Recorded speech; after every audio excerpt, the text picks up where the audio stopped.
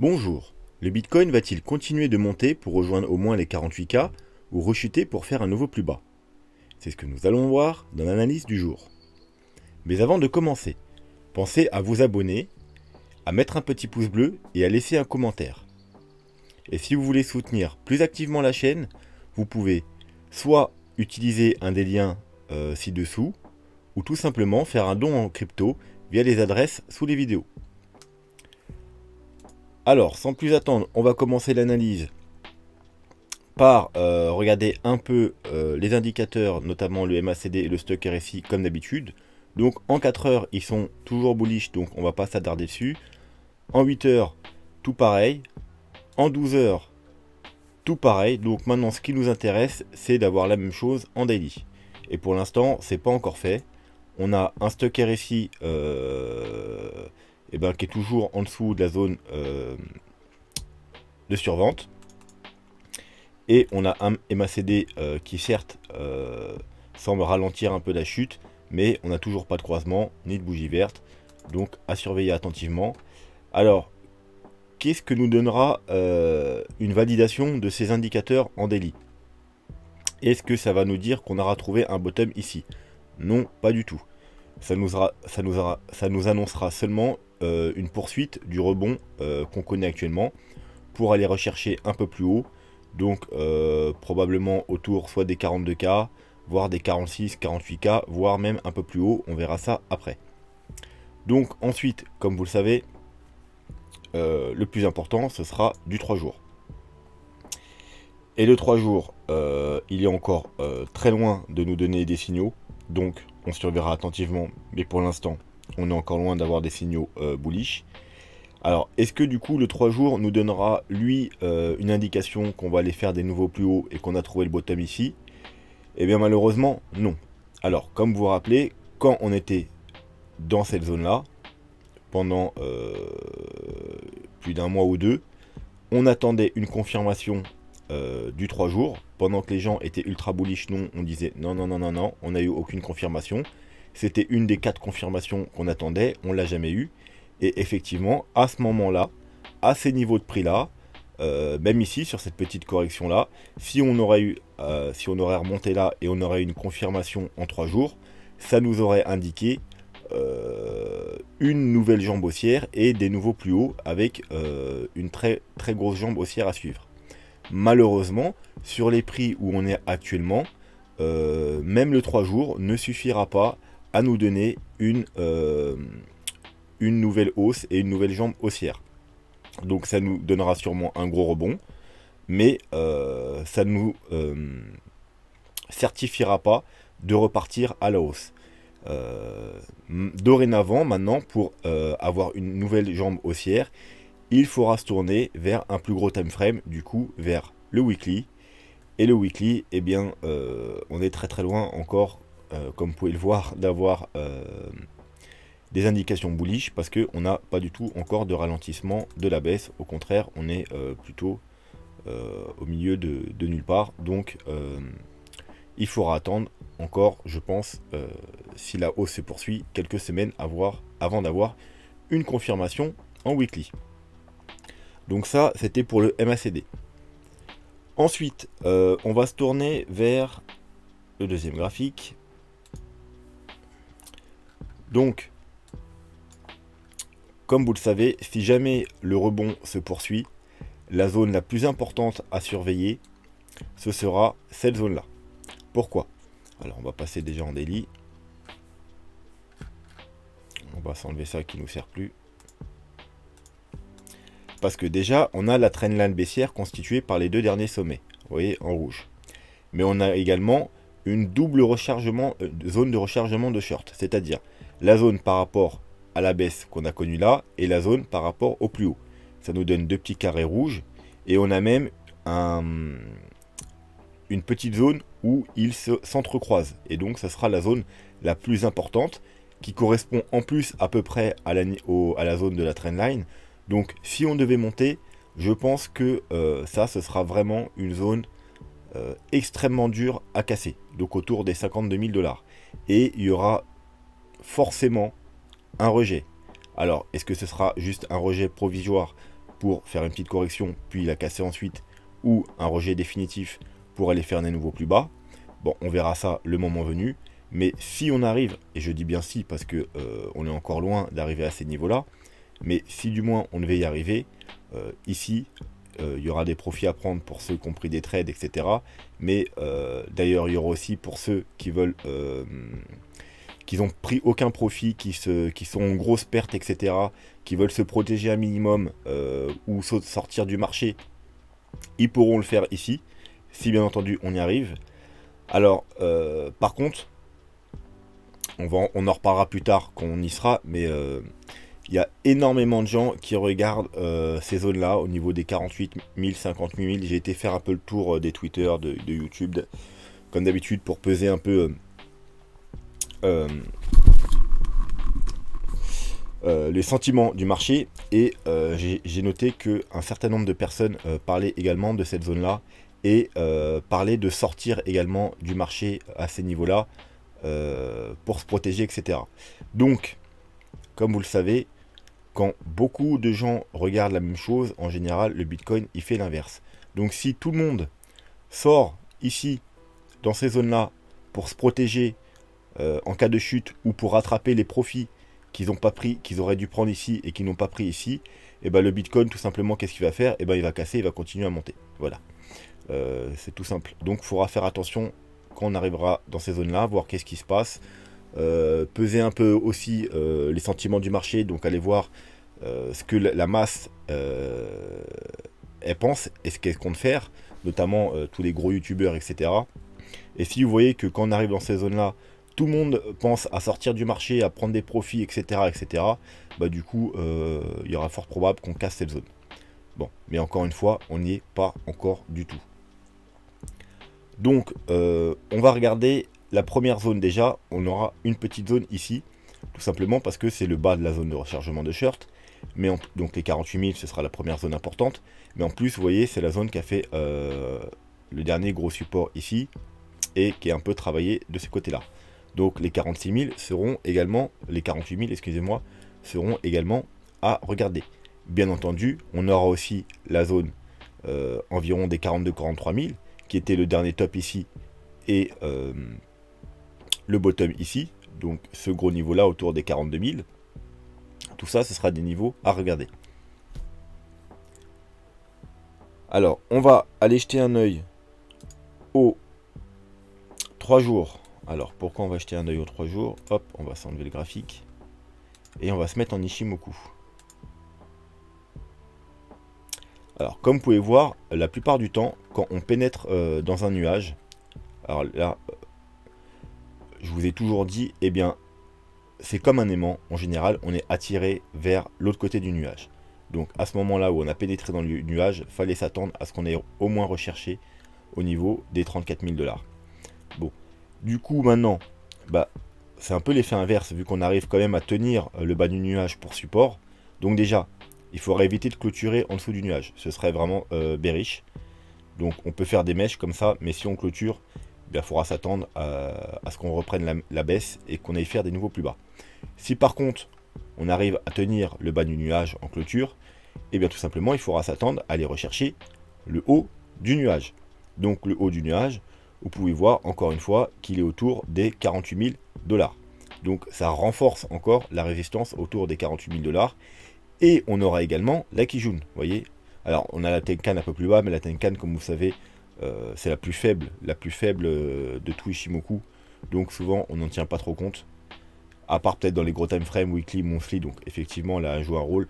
Mais dans les plus petits time frame, on en tient moins compte. Donc ce qu'on va regarder, c'est la Kijun. La Kijun, elle se trouve là en orange et elle se trouve à peu près au niveau du haut du nuage. Donc vous voyez, ce niveau-là, on a non seulement le haut du nuage et la Kijun en Ishimoku 3 jours, mais comme on l'a vu précédemment, alors on va rester en 3 jours du coup, vous voyez, on a également eh bien, le bas de nos zones de rechargement de short. Donc ce sera aux alentours des 48 000 $, ce sera la première grosse résistance si on devait y arriver bien sûr. Et ensuite, eh bien, ce sera autour des 52 000 $. Donc on va passer aux moyennes mobiles.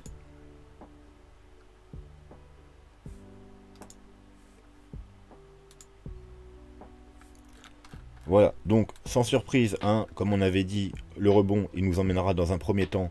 Ce sera la première zone à surveiller aux alentours des 40 000 $. Pourquoi? Bah, tout simplement parce qu'on a la moyenne mobile 200 daily, qu'on a cassé, qu'on vient retester. Donc effectivement, on pourrait être rejeté à partir de là, on pourrait avoir trouvé un top. Donc théoriquement, ceux qui ont pris des trades ici comme moi, ils ont dû prendre des profits. Moi j'ai repris des petits profits sur mon trade que j'ai lancé aux 31 000 $. Donc bien évidemment je ne l'ai pas clôturé, mais j'ai encore pris des profits. J'avais pris des profits en dessous le canal. Alors est-ce que j'ai mon canal ici? Hop. Le canal, quand on était sous le canal, on va passer en 4 heures. Je crois que je vous l'ai dit d'ailleurs dans la dernière vidéo, et puis j'avais fait un update sur Twitter de toute façon. J'avais pris des profits sous la résistance ici, et j'ai repris des profits, bien évidemment, ici, parce que on est sous une grosse résistance. Alors, non seulement on est sur la moyenne mobile 200, mais vous verrez que plus tard, on est aussi également sur le Fibo 0.382. Alors, est-ce qu'on va pas se le mettre maintenant? Peut-être changer de graphique. Bah, parfait. Voilà. On va s'enlever le volume. On est également sur le 0.382 par rapport au plus haut, tout simplement. Donc, zone très importante. En général, quand on casse les 0.382, eh bien, on va rechercher la zone de rechargement de short. Donc, zone comprise entre les 48 000, justement, on en parlait, et les 54 000. Voilà, donc ce sera la zone objectif, on va dire, hein, si on arrive à casser ça. D'ailleurs, ça peut être aussi une entrée en trade. Hein. Si on clôture au-dessus des 38,2 et de la moyenne mobile 200, là, ça peut être une entrée pour un trade. Et l'objectif, du moins le premier objectif, sera bien évidemment cette zone-là. Donc, entre les 48 000 et les 54 000 $.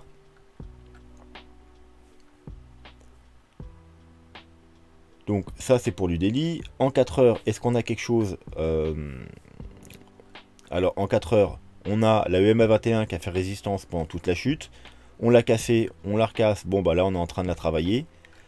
Une fois cassée, eh bien comme vous savez en général quand on casse une moyenne mobile, on va rechercher celle du dessus. Ou celle du dessous si on la casse par le bas. Donc on a été rechercher la moyenne mobile 50 qui a fait son boulot, résistance.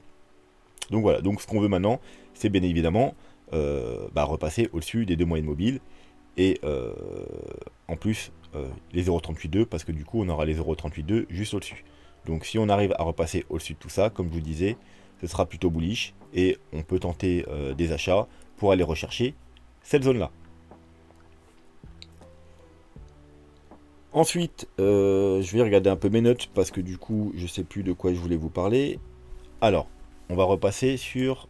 Voilà, je me souviens. Alors là, la question à se poser,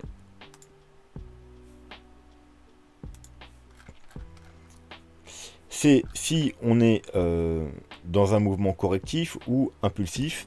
Donc on verra ça après avec les vagues d'Elliott. Quoi qu'il en soit, graphiquement, on a cassé le canal. Donc, un pullback n'est pas à négliger. On pourrait avoir un pullback sur le bas du canal, sur le haut du canal. Oui, on casse, on fait un pullback. Ça arrive très souvent. Et eh bien, tout simplement, si vous mettez un Fibo du plus bas au plus haut qu'on a fait là, ça correspondrait également, eh bien, tout simplement à la zone d'achat des 0,5, 0,618. Maintenant, vous êtes habitué. Hein, quand on fait une première vague, hop, vous placez une trendline et quand on la casse, en général, c'est qu'on a fini une vague, hein, une petite vague. Et donc, on peut aller rechercher le plus souvent la target principale, c'est les 0,5, 0,618.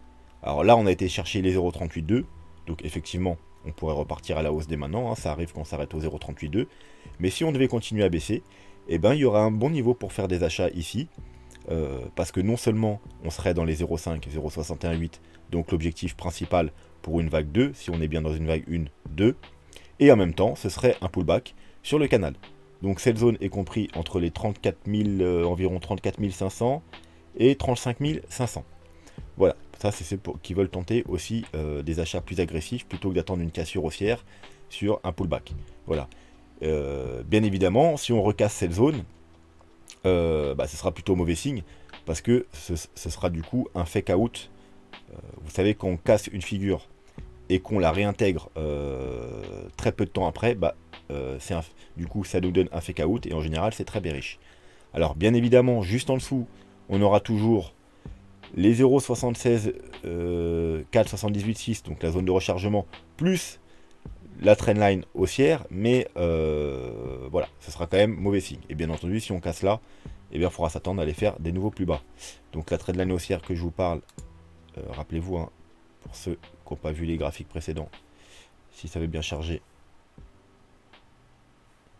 ok, c'est la trendline haussière très long terme, hein, donc depuis le mois de mars l'année dernière, ici, voilà, donc on l'a déjà retesté, donc voilà, donc bien évidemment, si on clôture dessous, c'est extrêmement bearish.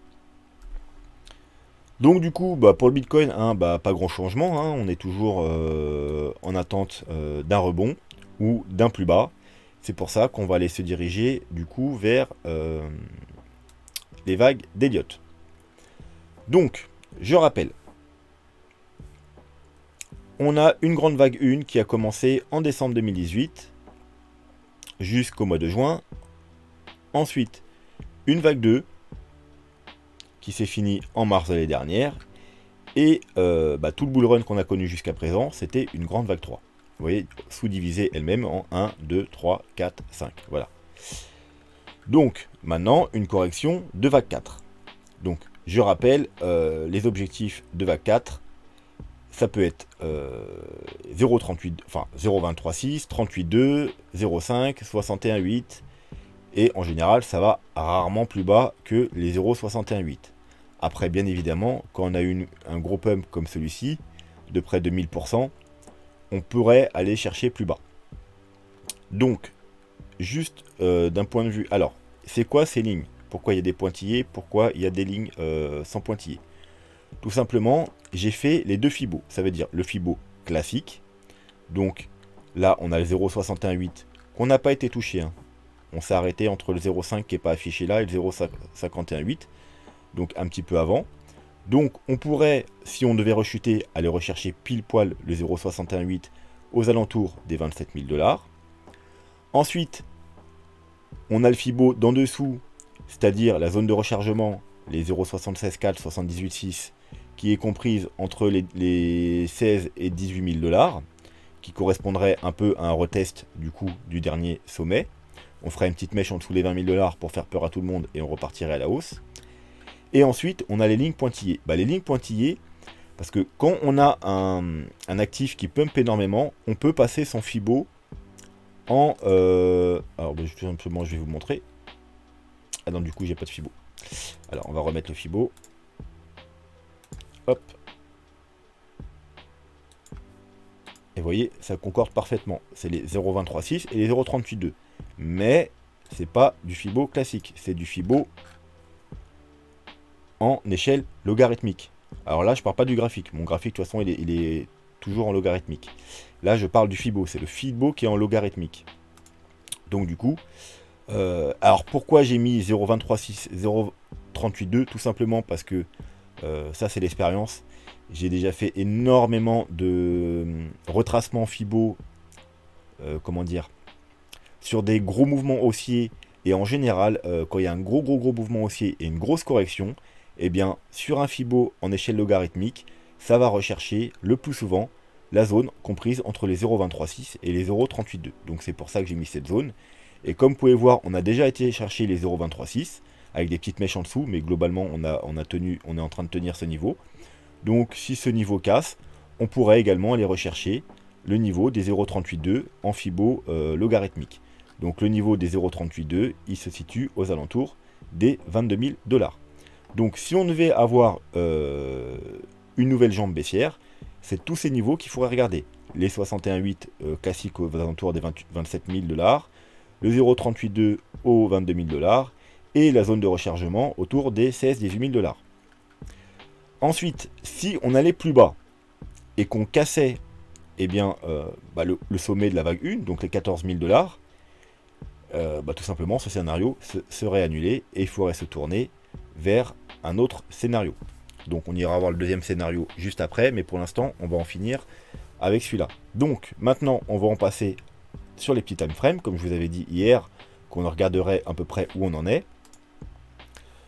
Donc pour l'instant on a fait une ABC. Alors je vous rappelle, une ABC, c'est une figure corrective en 5 vagues, 3 vagues, 5 vagues. Hop, vous pouvez voir, on a nos 5 vagues, 1, 2, 3, 4, 5, avec une divergence entre la vague 3 et la vague 5. Vous voyez, on fait un plus bas, mais on fait un plus haut sur le RSI, donc c'est ce qu'on veut voir. Donc vague A, vague B en 3 mouvements, 1, 2, 3, 1, 2, 3. Donc on a bien nos vagues B, et ensuite 5 vagues baissières. Donc 1, 2, 3, 4, 5, avec une divergence. On fait un plus bas là. Alors vous allez me dire, on a fait un plus bas. Non, je vous rappelle, pour les divergences, c'est les clôtures. Là, c'est juste une mèche. Pour voir les clôtures, on passe, hop, voilà. Donc vous voyez, en clôture, on fait bien un plus bas ici, sur la vague 5, mais qu'on fait un plus haut sur le RSI. Vous voyez, là, plus bas, plus haut, plus bas, plus bas. Donc, divergence de vague 5. Donc, encore une fois, 5 mouvements. Donc, une belle ABC confirmée. Donc, ce qui veut dire qu'il y a deux possibilités. En fait, il y en a même 3. 3 possibilités. Soit, alors ça, on va aller de la plus bullish possibilité à la plus bearish. La plus bullish, c'est qu'on a fait une correction ABC, la correction est finie, on a trouvé un bottom ici. Donc ça, ce serait le scénario le plus bullish. Et du coup, on va repartir directement à la hausse. Et notre vague 4, du coup, hop, enfin, si j'arrive à la prendre, elle s'est finie là, et hop, on est reparti en tendance haussière. Ça, c'est le scénario le plus bullish. Ensuite, alors je vais pas y arriver, on a le scénario un peu plus bearish. C'est-à-dire que la ABC, c'est tout simplement la première vague d'une correction plus grosse. Donc une correction en 3 mouvements, c'est tout simplement une WXY. C'est-à-dire W, on aurait fait le W, ABC, X, donc on va encore faire 3 mouvements, 1, 2, 3, pour aller chercher un X. Et ça pourrait même être déjà fini. Ça pourrait très bien être 1, 2, 3, avec une C tronquée, ou je ne sais quoi. Donc vu qu'on a été rechercher les 0,38,2, ça pourrait être déjà fini. Mais malgré tout, en théorie, on devrait quand même aller voir un peu plus haut. Mais bref, donc une WX, on va chercher, peu importe là, une des zones que j'ai données. Et ensuite, une fois qu'on aura trouvé la X, eh bien une Y. Donc la Y, elle pourrait très bien se finir en tronquée, mais théoriquement, elle va au minimum en double bottom ou chercher plus bas. Donc plus bas, bah, tout simplement, ça pourrait être toutes les zones que je vous ai données, c'est-à-dire juste un peu plus bas pour aller chercher les 0,618 ou eh bien, un peu plus bas pour aller chercher eh bien, tout simplement les autres targets. Donc on verra ça avec le temps, avec le développement. Mais ça, c'est le deuxième scénario, un peu plus bearish. Maintenant, on a un troisième scénario, encore plus bearish. C'est-à-dire, là, on ne serait pas dans une ABC. Parce que 3 mouvements, ça ne veut pas dire que c'est fini. On pourrait très bien être dans... Hop, si je le trouve. Une 1, 2, 3, 4, 5. Alors, je vais le mettre d'une autre couleur pour qu'on le voit clair. Je vais le mettre en blanc. Je vais enlever la WXY. Alors, qu'est-ce que ça voudrait dire? Eh bien, tout simplement, comme vous savez, une correction ne se fait pas en 1, 2, 3, 4, 5. Donc, si on a 1, 2, 3, 4, 5, eh bien, tout simplement, par exemple, pour aller rechercher là, eh bien, ce sera encore une fois juste la première vague d'une plus grosse correction. Donc, une correction qui commence par 5, généralement, c'est une ABC. Donc, on aurait tout simplement une vague A, une vague B. C'est-à-dire, on va aller faire d'abord un plus bas, ensuite un gros rebond, et ensuite encore une vague plus bas. Et donc, du coup, celle-là, elle pourrait vraiment aller beaucoup plus bas. Donc, probablement, elle aura plus de chances d'aller chercher ces niveaux-là. Donc ça, c'est le scénario le plus bearish. Voilà. C'est-à-dire qu'on est dans une grosse ABC et qu'on n'a même pas fini la vague A. Ça veut dire qu'on va encore aller faire un plus bas. Ensuite, remonter. Tout le monde croira qu'on a trouvé un bottom ici. Donc, pourquoi pas aux alentours des 0,618, donc des 27 000. Remonter, faire une grosse B, donc aller rechercher... alors, on verra les niveaux plus tard, mais ce sera probablement toujours à peu près les mêmes niveaux, hein, autour des 45, 48 000, 50 000, peu importe. Et du coup, là, tout le monde s'excitera et pensera que, aïe, la correction est finie. Mais non, elle ne pourra pas être finie. Si on fait 5 mouvements, la correction, elle ne peut pas être finie, parce qu'une correction ne se fait pas en 5 vagues. Donc ce sera juste la première vague A, la vague B, et là, après, on aura une grosse chute. Alors, bien entendu, on pourrait très bien faire une tronquée et s'arrêter en double bottom. Alors, c'est une possibilité, mais on pourra aller aussi, bien entendu, beaucoup plus bas. Vous voyez, une ABC classique, c'est une A, B, C, ça a plutôt cette tête-là. Et du coup, là, on ferait une A, B, C. Et là, ensuite, il faudrait compter encore 5 vagues. 1, 2, 3, 4, 5. Alors, je les mets comme ça, hein, comme je vous dis, hein, elle pourrait être beaucoup plus rapide et se finir là. Hein, ça pourrait faire 1, 2, 3, 4, 5. Mais globalement, ça a plutôt cette tête-là, si on veut rester dans la norme, une ABC. Voilà. Alors, est-ce que je peux choper ce point-là? Voilà, ça devrait plutôt ressembler à quelque chose comme ça. Et donc la correction durait beaucoup plus longtemps. Voilà, elle pourrait nous emmener jusqu'en octobre. Hein, quelque chose comme ça. Alors, je vous dis à peu près, hein, parce que j'ai pas du tout fait... je les ai tracés à main levée. Donc ça, c'est le scénario le plus bearish. Et donc, bien, vous l'aurez bien compris, du coup, notre vague 4 se terminerait eh bien, tout là-bas. Voilà, une correction qui durait beaucoup plus longtemps. Voilà, donc 3 scénarios. On a déjà trouvé le bottom, hein, on a fait juste une ABC. On est dans une WXY, ça veut dire, là on va rebondir, aller chercher un plus bas. Ou on est carrément dans une grosse ABC, donc là on va aller chercher un plus bas, rebond, et encore une fois, un plus bas. Et une correction très longue. Alors, en général, quand on a des grosses corrections, souvent ça dure à peu près la moitié du temps qu'on a mis pour monter. Donc on va tout simplement voir, hop, on a mis à peu près 400 jours, ouf, ça fait beaucoup quand même. Du coup on aurait pratiquement 200 jours.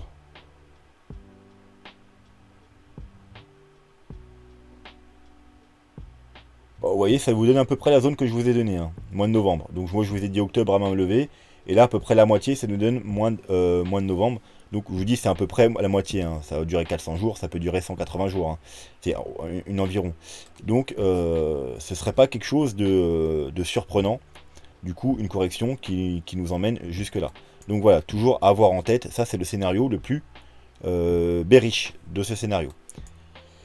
Voilà, donc, ensuite, bien évidemment, comme je vous ai dit tout à l'heure, si on casse ce niveau-là, les 14 000, bah, ce scénario est annulé parce qu'une vague 4 ne peut pas aller en dessous de le sommet de la 1, sauf que si c'est une leading diagonale, mais là on n'est pas dans une leading diagonale, on est dans une impulsive classique. Donc si ce scénario est annulé, il faudra donc se tourner vers... Alors pour les objectifs, bien entendu, j'ai des objectifs avec le bottom actuel. Alors pour ceux que ça intéresse, je crois que je les ai déjà donnés d'ailleurs. Ils sont entre les 102 000 et 184 000 $ pour les objectifs les plus raisonnables. Mais on pourrait aller chercher les 250, voire 300, quasiment 300 000 $, 290 000 $. Mais bah pour l'instant, ça ne sert à rien de calculer les objectifs vu qu'on n'a pas le bottom. Quand on aura le bottom définitif, on calculera les objectifs définitifs. Donc on va aller voir le scénario au cas où vraiment on cassait les 14 000. Hop, comme vous le savez, c'est le deuxième scénario. Le scénario où on n'a pas bottom ici, mais on a bottom ici. Donc on est dans une grande vague 1, on a fini notre vague 1, et là on a une correction de 1. Et une correction de 1, lui, on peut casser les 14 000 $, parce que du coup, théoriquement, une correction de 1, ça pourrait nous emmener jusque là. Voilà, tant qu'on est au-dessus, on ne va pas plus bas que le départ, c'est possible. Donc je vous dis pas du tout qu'on va aller jusque là, hein. Je vous dis que d'un point de vue idiotisme, ce scénario est valable jusque ici. Donc voilà, ce sera le scénario du coup à privilégier si on casse les 14 000. Par exemple, si on va, rappelez-vous, on avait vu que si on avait fait un top ici et qu'on est en bear market, la target principale c'est autour des 10 000 $. Vous voyez, donc on pourrait très bien faire ça. 1, 2.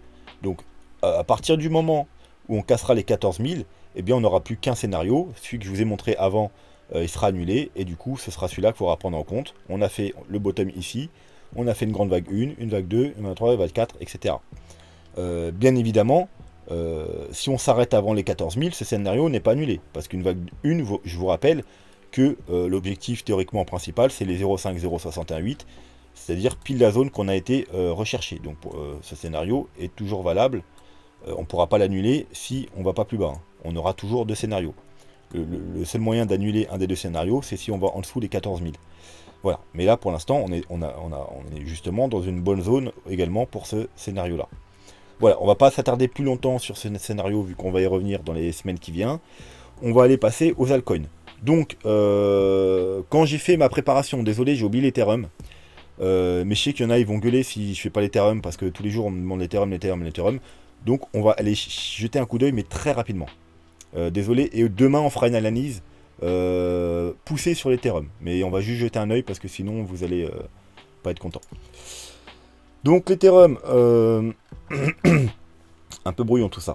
Bref, on avait une très belle divergence haussière. Pourquoi on voit plus ma flèche? Bref, c'est pas grave, vous l'avez compris. On fait... ouais, on n'est pas dans le bon time frame, c'est pour ça. Hop là.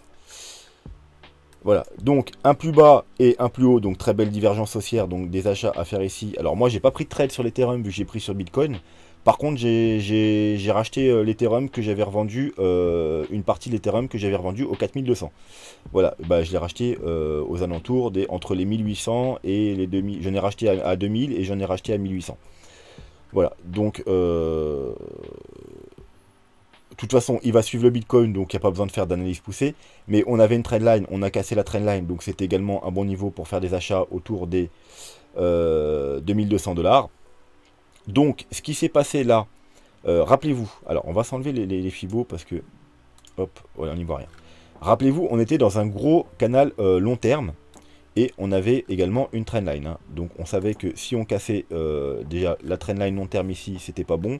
Plus la trendline, on savait que c'était plutôt la fin des haricots, qu'on allait avoir droit à une grosse correction pour aller chercher au minimum le haut du canal, et si on allait casser le canal, au minimum le bas du canal. Donc bon, c'est ce qui s'est passé, on a fait la chute, etc. Et là, on est revenu retester quoi? Bah tout simplement le bas du canal. Donc prudence, parce que ça pourrait être juste un pullback. Vous voyez, on casse le canal, pullback, et voilà, ça peut être potentiellement la fin, et on rechute. Si par contre, on arrive à recasser, à se maintenir et à faire une clôture par exemple daily au-dessus du canal, ce sera plutôt un bon signe. Et du coup, bah, la zone qu'il faudra surveiller ensuite, l'objectif, ça peut même être une zone pour tenter des achats, bah, ça sera tout simplement le haut du canal, donc aux alentours des 3500 $. Donc prochaine target un peu équivalent aux 48 000 $ du Bitcoin, ce sera environ les 3500 $. Vous voyez, c'est en même temps une petite zone qu'on a travaillé ici. Voilà, donc aux alentours des 45 000 $. Et comme vous pouvez voir à plus court terme, on a une mini trendline. Alors c'est vraiment à plus court terme, hein. Donc bah, si on casse la mini trendline plus le bas du canal, ça peut être... Alors, soit vous attendez une clôture daily au-dessus du canal, voilà. Soit si vous voulez vraiment jouer en agressif, bah, tout simplement vous attendez la cassure de cette petite trendline. Mais alors là, c'est vraiment pour les plus agressifs, hein. Voilà. Mais le mieux, c'est quand même d'attendre une clôture daily, vous voyez, au-dessus du canal. Parce que pour l'instant, c'est juste, on a juste l'impression que c'est un fake out, vu qu'on est repassé en dessous. Donc bien entendu, la journée n'est pas finie. Donc si ce soir, on arrive à clôturer au-dessus, bah, c'est plutôt bon signe. Et il faudra s'attendre probablement à ce qu'on aille rechercher le haut du canal. Alors j'ai pas le temps d'aller voir les indicateurs et tout ça. Comme je vous ai dit, on verra ça plus tard. Parce qu'il y a d'autres choses qui nous attendent. Donc... Shiba. Je sais que ça va en faire plaisir à certains. Alors, comme j'ai tweeté tout à l'heure, hein, parce que j'ai fait un tweet sur Shiba, du coup, vous m'avez mis dans ma liste de surveillance des coins à la con comme celui-ci. Donc, bah, je sais pas pourquoi je suis tombé dessus par hasard tout à l'heure. Et du coup, eh bien, je voulais en parler parce que, malgré que ce soit un truc sur lequel je vous déconseille fortement d'investir, il est possible quand même de trader ces petites merdes. Et là, on est peut-être dans une bonne configuration. Pourquoi? Tout simplement, alors vous voyez, on a une chute, une montée spectaculaire. Quand on m'en avait parlé, on m'avait demandé de l'analyser. Je vous ai juste dit, n'achetez surtout pas ça, vous allez vous faire rect. Et bon voilà, hein, on a eu une chute de 80%. Donc voilà, je vous ai dit, ne rentrez jamais sur un shitcoin comme ça, surtout quand vous voyez un mouvement comme ça. C'est vous risquez plus de vous casser les dents qu'autre chose. Donc maintenant on a eu notre chute et on est revenu chercher quoi? Nos zones de rechargement 0,76,4, 0,78,6. Donc un bon niveau de support. On a également les indicateurs qui commencent fortement à... alors je suis en 12 heures hein, parce qu'en daily il est tellement récent qu'on n'a rien. Donc en 12 heures on a voyé un ralentissement et même qui commence à devenir bullish. Donc on a également une trendline baissière, vous voyez, hein, une très belle trendline baissière. Donc des achats peuvent être tentés. Alors je précise, si vous voulez investir sur cette merde, je vous conseille d'investir un très petit montant. Vraiment, en gros, vous l'investissez et c'est quelque chose que vous le considérez perdu à l'avance. Voilà. C'est de l'argent que c'est comme si vous alliez acheter vous allez faire un loto au tabac, quoi. C'est vous considérez que vous avez perdu. Voilà. Et parce qu'il y a de fortes chances que ça rechute, ça va à zéro ou quoi que ce soit. Considérez votre argent comme perdu. Donc déjà, je vous déconseille d'investir dessus. Mais pour le jeu, alors, ça reste vraiment du jeu là. Vous pouvez, si vous voulez investir, c'est vraiment un tout petit montant. Hein, je sais pas, 50 balles, 100 balles, 500 balles, ça dépend de votre budget. Mais un très petit montant. Et voilà, et puis c'est au cas où on reprend une tendance haussière, parce qu'il pourrait avoir vraiment, si il repartait en tendance haussière, effectivement, et qu'on devait faire des plus hauts, il pourrait y avoir un très gros pump et des très gros gains, mais vraiment c'est du qui tout double. Donc soit il y aura des très gros gains, soit zéro. Donc voilà, que vraiment une petite somme que vous vous en foutez totalement de perdre. Donc je disais, si on casse la trendline, et qu'en plus on a confirmation au moins en 12 heures, parce qu'on ne peut pas avoir de confirmation sur les plus gros time frames parce qu'il n'y en a pas. Donc vous voyez là, hop, on a déjà confirmation stock RSI. Donc il ne manque plus que la confirmation MACD. Et je vous rappelle, faut mettre les deux en concordance. Hein. Donc même si on a la confirmation MACD, si on est toujours sous la trendline, on ne fait pas d'achat. On n'achète pas sous une résistance. Vous attendez bien qu'on casse et qu'on clôture au moins par exemple en 4 heures au-dessus de la trendline. Et confirmation en 12 heures, donc hop, vous voyez, c'est pas encore fait. On veut que le MACD croise et on veut des bougies vertes. Et là, bien évidemment, si vous voulez investir une toute petite somme, vous pouvez pour tenter la reprise. Mais par contre, si vous voulez trader, là, ça devient plus intéressant. Bien évidemment, les traders, vous pouvez vous acheter au même moment, hein, sur la cassure et la confirmation, avec un stop, par exemple, en dessous des plus bas. Et alors visez quoi? Alors moi personnellement pour m'amuser je vais le prendre aussi ce trade. Et je viserai quoi? Tout simplement je prendrai des profits 25% ici. Donc sur la première résistance. Alors non seulement c'est le Fibo 0,618, mais également vous voyez c'est une résistance horizontale. Je reprendrai 25% ici. Donc pareil Fibo 0,5 et en même temps résistance horizontale. Et 25% ici qui est la dernière grosse résistance. Après il n'y a plus rien on va dire. Et il me restera 25% du coup. Et les 25%, les derniers pourcents, je les garderai pour si on a un pump massif, si on fait des plus hauts. Je ne prendrai pas ici ni rien. Vraiment les 25 derniers pourcents, je les garderai. Et au cas où ça redécolle. Et je clôturerai mon trade uniquement à partir du moment où je verrai que le prix se retournera. Ou peut-être que je monterai mon stop petit à petit. Et que je laisserai mon stop se faire prendre au bout d'un moment. Sûrement quand on aura un retournement, hein, vous savez, il y a toujours... souvent c'est simple, hein, vous mettez une trendline et voilà. Quand on casse la trendline, hop, voilà. Je ferai quelque chose comme ça sur le prochain mouvement. Et voilà. Mais c'est vraiment pour rigoler, hein, je ne vais pas trader avec une grosse somme. Je vais mettre vraiment une petite somme. Prendre des petits profits pour sécuriser le trade. Et laisser 25% au cas où on fait un pump massif. Voilà. Mais sinon, c'est tout ce qu'il y a à dire sur ce shitcoin. Du coup, on va passer à Néo. Donc Néo, pourquoi Néo? Néo, c'est juste un exemple de ce que font beaucoup de coins depuis un moment. C'est-à-dire que, alors je vous rappelle, il y a un débat. Hein. Est-ce qu'on a bottom ici ou est-ce qu'on a bottom ici sur le Bitcoin? C'est-à-dire en décembre ou en mars. Donc sur pas mal d'altcoins, comme je vous l'ai déjà dit, la question ne se pose pas. Tout simplement parce que sur le Bitcoin, on n'a pas fait de plus bas. Mais il y a énormément d'altcoins où on a fait un plus bas au mois de mars. Notamment le Néo, c'est un très bon exemple. Vous voyez, là on a fait un plus bas en décembre à 5 $ et quelques. En mars l'année dernière, on a cherché les 3 $ et quelques. Donc lui, la question ne se pose pas. Parce qu'on ne peut pas être dans une vague 1, 2 comme sur le Bitcoin, on pourrait l'être. Parce qu'une vague 2 ne va jamais en dessous du départ de la 1. Donc, le bottom du bear market pour le Néo est pas mal d'altcoins. Donc, en fait, en gros, je l'ai pris comme exemple. Il va représenter la famille de tous les altcoins qu'on fait un plus bas ici. Eh bien, le bottom est là. Donc, on démarre le décompte forcément d'ici. Donc, le décompte du Néo, pour l'instant, moi, je vois toujours ça. Même si on va très bas, je vois toujours ça. Pourquoi? Parce que, comme vous pouvez voir sur le RSI, c'est assez propre. 1, 2, 3. Je vois 3 mouvements, je vois pas 5 vagues. Donc A, B, C. Donc une vague 1, une vague 2. Ensuite 1, 2, 3. A, B, C, une vague 3. Donc vous savez que quand on a des vagues 3, 3, 3 dans une impulsive, c'est une leading diagonale. Donc voilà, on débarque ici, on va faire une grande vague 1. Hein. Les 5 vagues, ça va faire une grande vague 1. Après, on aura une grosse correction. Donc sûrement ça sera la fin du bull run pour le Néo une fois qu'on aura fait les 5 vagues. Et du coup une leading diagonale pour commencer une grande vague 1. Voilà. Donc la 4, tout simplement, pour l'instant on a été rechercher les 0,618. On pourrait aller un peu plus bas pour... Alors, pourquoi j'ai un Fibo? Ah non, ok. Oubliez ce que je viens de dire. Là c'est le Fibo que j'avais placé pour toute la chute. Donc déjà, on a été rechercher quoi sur le Néo? Alors rappelez-vous, on a pris nos profits ici sur le Néo aux alentours des 130-140 000 $.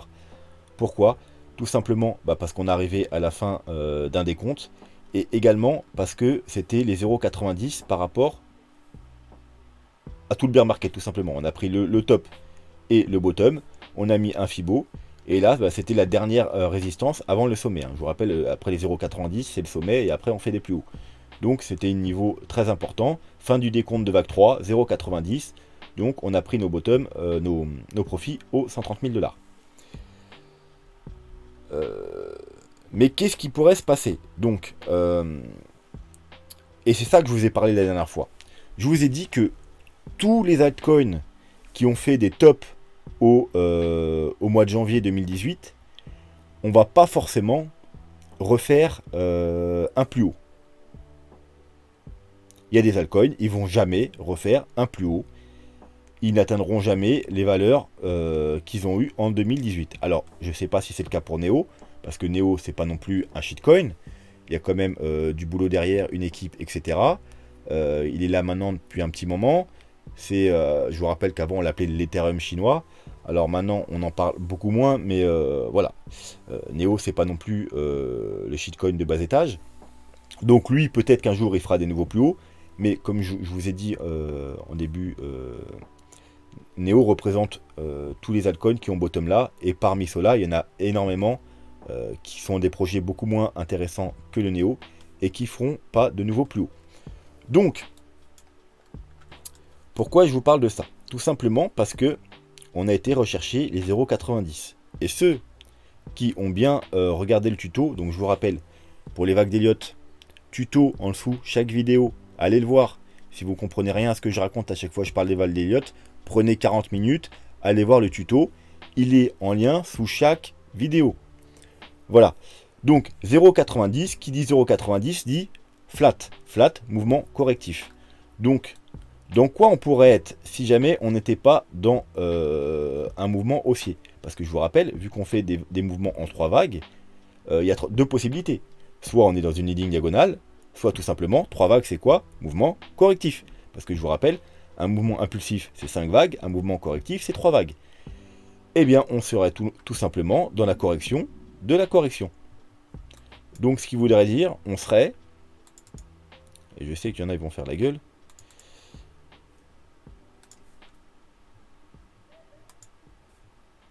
dans une A, B, C. Voilà. Et ça, et ensuite, peut-être qu'on n'ira jamais faire de nouveau plus haut. Alors, comme je vous dis, Neo, c'est juste un exemple. Il représente la famille des altcoins qu'on bottom ici. Mais il y a énormément d'altcoins. Ils sont peut-être pas dans une vague impulsive, parce qu'ils vont peut-être pas jamais faire des nouveaux plus hauts. Donc, voilà, il y a des altcoins, ils vont peut-être faire ça. Et d'ailleurs, c'est pas le seul Neo à être parti rechercher les 0,90. Hein. Mais voilà, donc, faut pas vous étonner s'il y a certains altcoins, ils font jamais de nouveau plus haut et qui font même des plus bas par rapport aux bas qu'ils ont déjà trouvés. Donc après, bien entendu, je vous rappelle une flat, si on est juste dans une flat, même pour le Neo. Alors là, on va parler du Neo. Hein. Bien sûr, les shitcoins, ils pourront aller plus bas et même à zéro. Hein. Il y en a, ils ne verront plus rien. Mais en parlant du Neo, si par exemple on était dans une flat, eh bien je vous rappelle, on n'est pas obligé d'aller retourner là, ni faire des plus bas. Parce que la première objectif d'une flat, alors hop, je vais vous le mettre, c'est les 0,618. Hop. Hop, voilà. Donc le premier objectif d'une flat, pour la vague C, c'est ici. Donc même si on était vraiment dans une flat, Neo pourrait très bien s'arrêter aux 15 $. Et ensuite, bah du coup, bah ce serait finalement le bottom du bear market, il serait ici. Vous voyez, je vous ai toujours dit, un bottom, c'est pas forcément le point le plus bas. Voilà, et puis repartir après à la hausse. Mais ça, c'est vraiment le scénario bearish. Enfin, bearish, pas tant que ça, parce que finalement, il repartirait à la hausse après, mais voilà. Comme je vous ai dit, faites attention, il y a certains altcoins, ils sont pas forcément dans un mouvement impulsif, ils sont peut-être tout simplement toujours dans la correction, et une correction peut prendre bien des formes, et effectivement, on peut avoir un gros mouvement bullish comme ça, et c'est juste une correction du gros mouvement baissier qu'on a là, et puis repartir à la baisse ici. Tous les altcoins ne feront pas des nouveaux plus hauts. Voilà, donc ça c'est pour le Neo. On va revenir à notre scénario classique. Donc si vraiment on est dans une vague 4, eh bien là on a déjà été chercher les zéros. Alors là j'ai dû me planter parce qu'on doit être encore en... Mais ça tombe bien d'ailleurs. Alors vous voyez, là je suis resté en logarithme. Et en logarithme, on a été parfaitement rechercher les 0,382. Et je vous ai dit, quand il y a une grosse correction en général, on va rechercher les 0,382. Donc si on devait aller plus bas, ce serait vraiment bearish pour Neo. Mais maintenant, on va passer à notre Fibo classique. Hop. Et comme vous pouvez voir, on est parti rechercher la zone de rechargement. Donc encore une fois, si on cassait cette zone pour Neo, ce serait vraiment très bearish. Parce que non seulement on casserait la zone de rechargement, donc vous savez qu'à la hausse, quand on casse la zone de rechargement, c'est très beau signe en général, ça veut dire qu'on va faire des niveaux plus hauts. Mais à l'inverse, c'est très bearish, on va faire des niveaux plus bas. Mais en même temps, on casserait le Fibo 0,382 en logarithmique.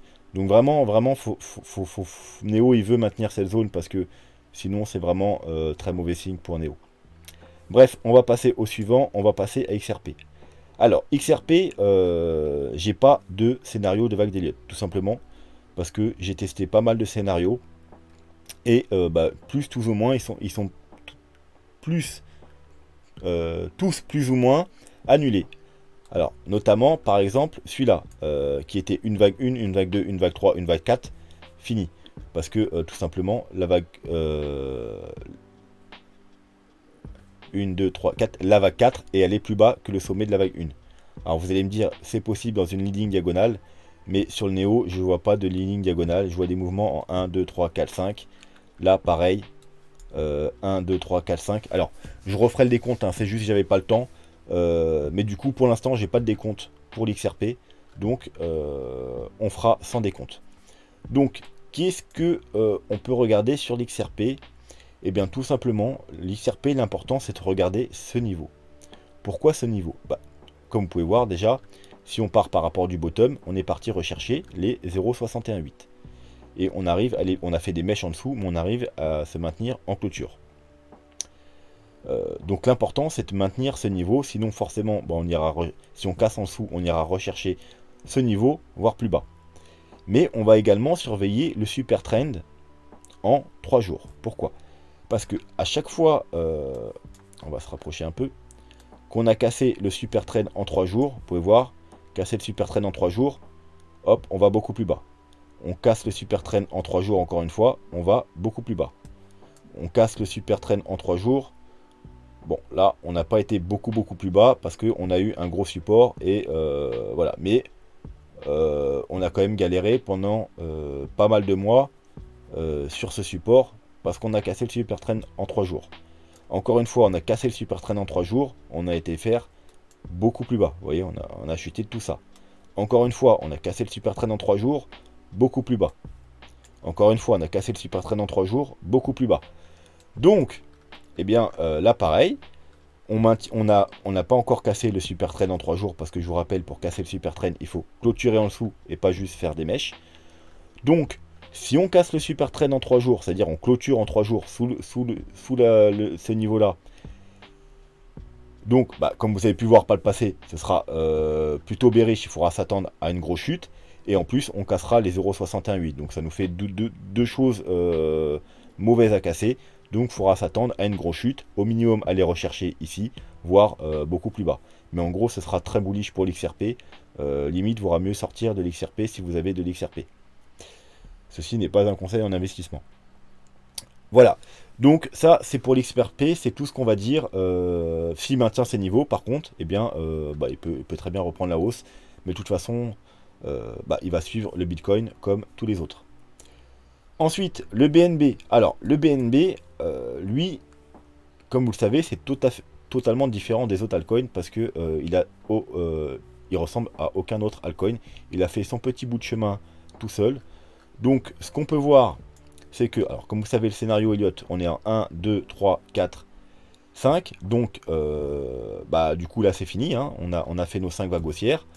On a été rechercher notre target principal des 0,618 de prolongation de Fibonacci. Donc, on avait pris nos profits aux alentours des 600 $.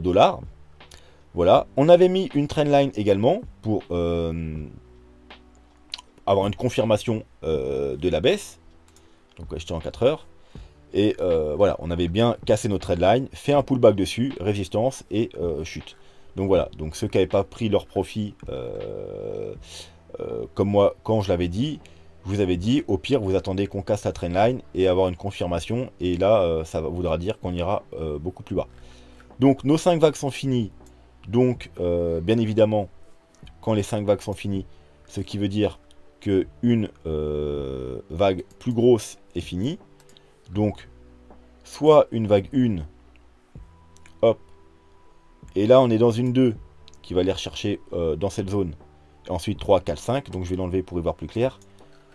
Alors, je vais enlever ça aussi. Alors, pourquoi cette zone? Bah, tout simplement, hein, quand une vague 1, on attend une vague 2. Une vague 2, c'est tout simplement...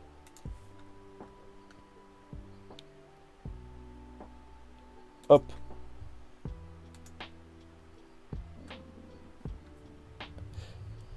Alors, vous savez que pour un actif classique, hein, c'est plus 0,5, 0,618 ou sur les tout petits time frames. Mais quand on a un gros mouvement haussier comme ça, et donc on va des 7 $ aux 600 $, faut regarder un peu plus bas. Donc c'est les 0,618 et 0 zone de rechargement. Donc on a déjà été chercher les 0,618 avec une petite mèche en dessous. Donc c'était un bon niveau pour faire des achats. Et si on devait aller plus bas, eh bien ce sera ce niveau à surveiller. Donc aux alentours des 150 $. Donc tant qu'on est dans cette zone, c'est des bonnes zones pour faire des achats. Mais, et il y a bien un mais, comme je vous ai dit, le BNB, il fait son petit bout de chemin tout seul. Et donc, il y a de l'historique. Donc comme je vous ai dit, ces 5 vagues-là font partie d'une vague. Est-ce que c'est une vague 1? Oui et non. Alors là, on va se mettre sur du gros time frame.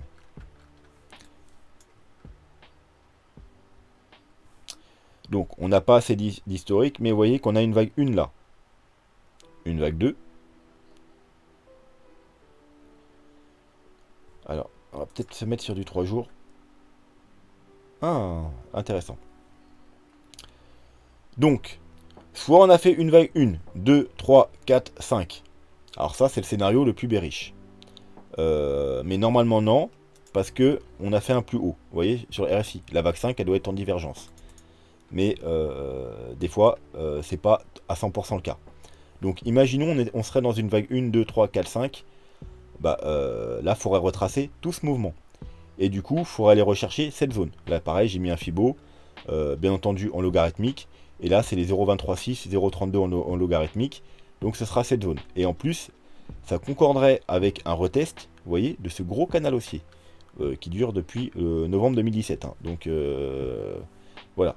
Donc, tac, tac, tac, tac, tac, plein de points de contact. Donc, on pourrait aller rechercher le canal. Donc, autour des...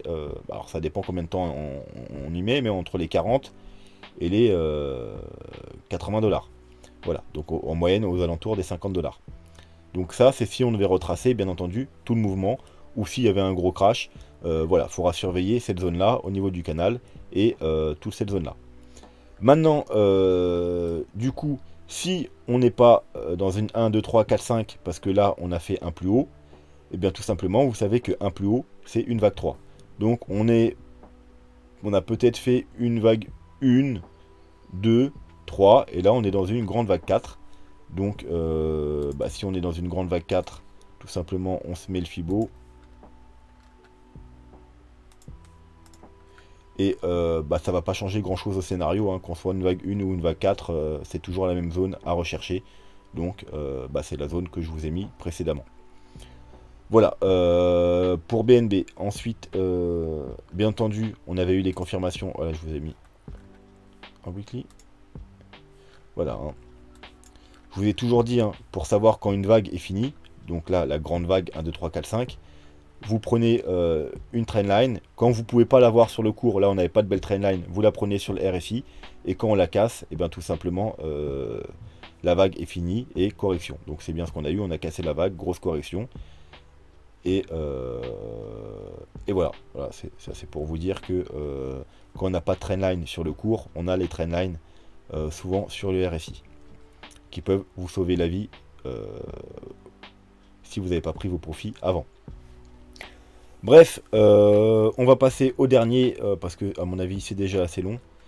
Le Litecoin, hein, pareil, on a été rechercher nos targets 261,8, donc également on a pris nos profits vers les 350 $. Rappelez-vous, on avait un petit triangle ici, on avait fait des achats à la cassure ici, et sur le pullback, le magnifique pullback ici. Et j'ai juste prolongé les traits, hein, de notre ancien petit triangle. Alors je vais m'enlever ça du coup, pour y voir plus clair. Et vous voyez que même un petit triangle qui ne servait plus à rien, et ben si vous prolongez, souvent ça va servir à quelque chose. On va se mettre en 4 heures. Et comme vous pouvez voir, on a fait quoi? On a cassé la trendline. On est venu prendre le support. Hop, résistance. On recasse. Hop, résistance. On va plus bas. Et là, encore une fois, résistance. Donc, vous voyez, notre triangle qu'on avait tracé au mois de février-mars, eh bien, il joue encore son rôle en prolongeant les trendlines. Donc, et bien tout simplement, ce qu'on veut voir sur Litecoin, c'est réussir à clôturer au-dessus de cette trendline. Ensuite, bien évidemment, on surveillera la trendline du haut, donc autour des 224. Et si on arrive à repasser, hop, au-dessus de cette trendline, ce sera plutôt bullish. Il faudra s'attendre à une continuité de la hausse. Pour le plan Elliott, malheureusement, lui, c'est comme le Bitcoin et l'Ethereum, donc il a à peu près le même plan, donc c'est-à-dire une vague 1, une vague 2, une vague 3, et là, on serait dans une grande vague 4. Et ensuite, on attend une vague 5.